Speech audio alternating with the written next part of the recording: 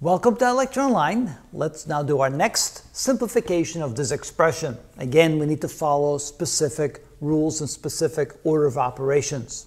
First of all, we want to eliminate parentheses and absolute value symbols. We have one up here at the top, the quantity minus 2 inside the absolute value symbol. So let's first get rid of those symbols and make that into a positive 2. This is equal to a positive 2. I'm going to put parentheses around it, raised to the third power, plus 1 divided by minus 7 minus the square root of 4. So notice the absolute value of a negative 2 is equal to a positive 2, which is now raised to the third power.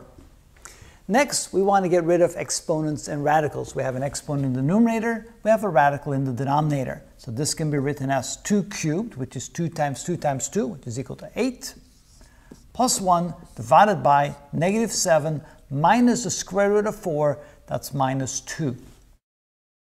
Now we can combine what's in the numerator and combine what's in the denominator. Notice it's the numerator divided by the denominator, but before I can do that division, I have to simplify both the numerator and the denominator. So this can now be written as 8 plus 1, which is 9, divided by minus 7 minus 2, which is a minus 9. Now I can divide 9 by minus 9, which is simply equal to minus 1. Remember, when you divide or multiply a positive and a negative number, you end up with a negative result. And this is the answer. Negative 1 is what this is equal to. And that's how it's done.